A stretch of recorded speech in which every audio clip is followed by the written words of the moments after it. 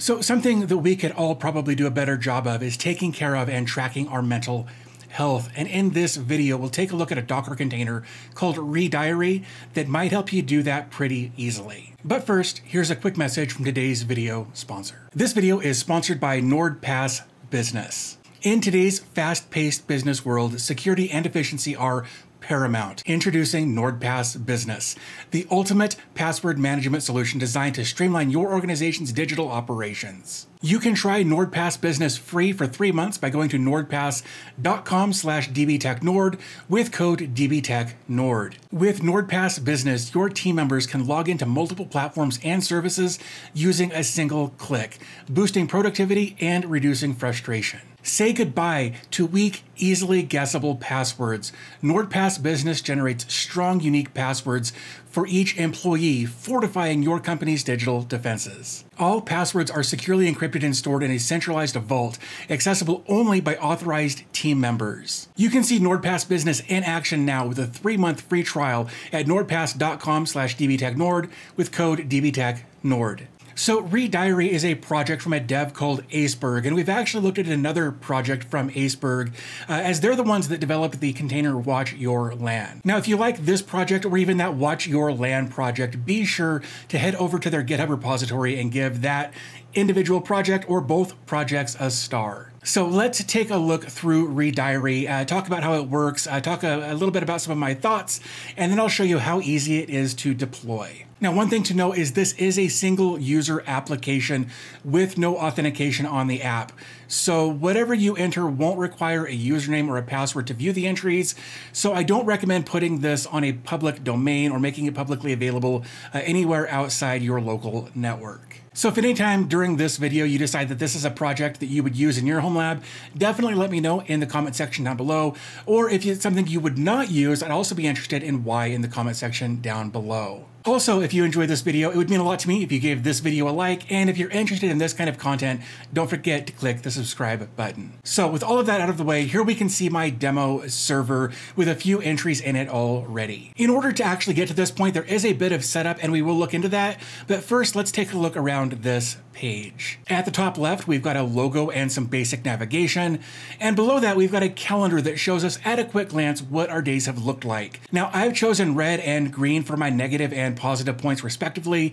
The greener a day is, the better that day was, and of course the redder the day is, the worse that day was. It's pretty simple overall. In the middle of the page, there's a place where we can go and enter a date, a predefined name, and then we can rate the day with the minus and plus sliders, and then click the add button. Below that, we can see the different entries for the current day, as well as net positive or negative endpoints for each entry, as well as the day itself. To the right, there's a word cloud for a quick visual representation of what is the most common entry in our diary. Overall, the homepage interface is pretty straightforward, but again, there's a bit of setup that has to be done to get to this point. So to make sense of that, let's head over to the config link in the menu at the top.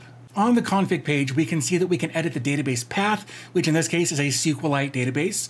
We can edit the host, the port, and the theme. Now, there's not really much you need to do with the first 3 entries, but you can modify them as you see fit for your setup. Now, the theme entry in this is kind of interesting as it lets us choose from a bunch of theme options that are available from bootswatch.com. You can check out any of the themes that you'd like to use and switch between them with just a couple of clicks. And once you've made the changes that you need to make, you can go ahead and click the save button. Now, to the right of the basic options, there's a button that says clear table. Now, be careful with that button as it will clear all of your diary entries. Now, just a little side note here, I'd like to see a little pop-up message, a prompt that's like, are you sure you want to do this, as it will erase all of your diary entries, just to help prevent deleting your entries without knowing what that button does. Below that is where you can select your minus and plus colors. Again, I chose red and green for those in my setup. Below that is where you'll build your tags and actions so that you can enter what you did and the rating for those actions on the home page.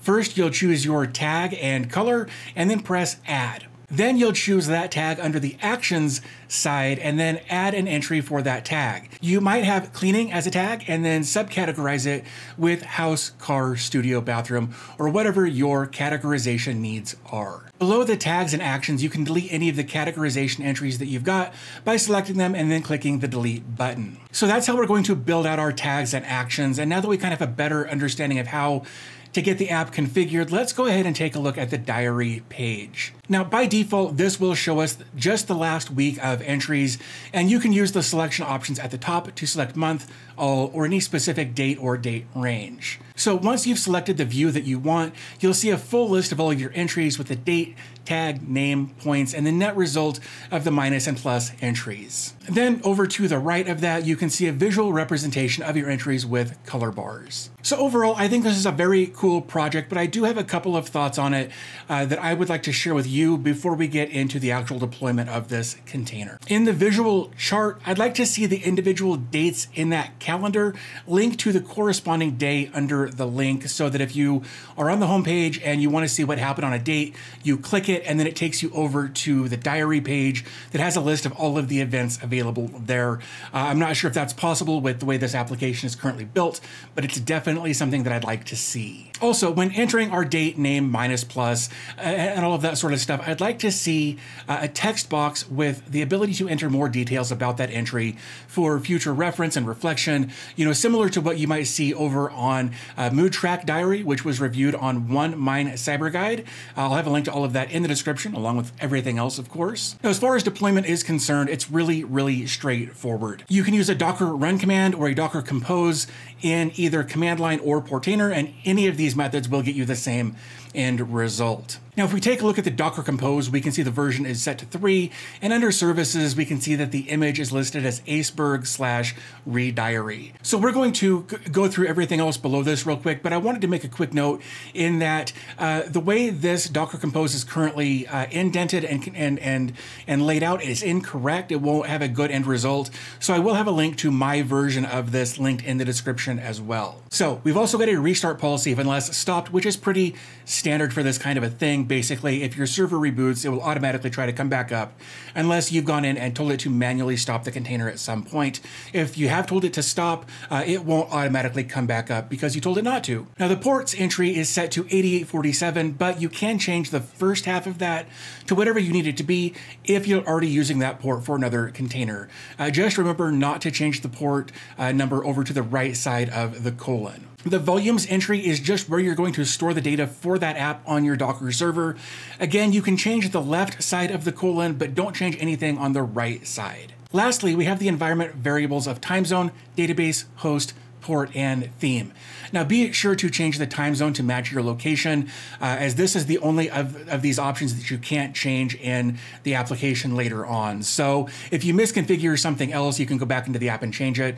Otherwise, you're going to have to go back to your Docker Compose or your command line or whatever and redeploy it with the correct setting. So once you have these settings configured the way you need them, you can deploy the container using your preferred method. Again, whether it's command line or Portainer or whatever the case is, whatever works best for your needs. And after just a couple of moments, you'll be up and running and you can start keeping track of your emotional resources. So again, please let me know in the comments if this is something that you would find helpful or not helpful for your needs. If you've got ideas for the project or run into any issues, you can head over to their GitHub repository and be part of the community over there as well. So with all of that said, I'm going to go ahead and wrap this up. But before I do, I just wanted to let you know that if you'd like to support the channel, you can like and subscribe, or you can become a channel member, join my Patreon, or subscribe to dbtech.fans and get access to my content with no ads. So anyway, with that said, thanks so much for spending a few minutes of your day with me today, and I'll chat with you in the next video.